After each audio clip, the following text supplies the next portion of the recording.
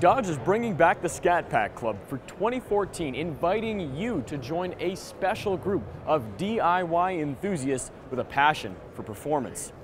Originally an enthusiast group that was around from the late 60s to early 70s, Scat Pack cars used to be marked by a painted cigar band around the tailpipe. Modifications you can look forward to apply to the 5.7-liter Charger and the 2.4-liter Dart.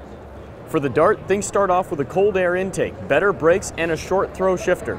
Further upgrades include a retuned ECU and a catback exhaust. Step up to stage 3 and you'll get a Mopar big brake kit, performance suspension, and upgraded performance sway bars in the front and back.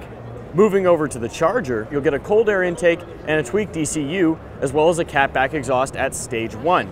Stage 2 includes a camshaft swap with ECU changes to match, while Stage 3 includes ported and polished heads as well as high flow headers to wake up that Hemi V8. The last time the Scat Pack existed, I was but a twinkle in my daddy's eye. And one thing above all has persisted: the cool factor. All I can say is bravo for bringing it back.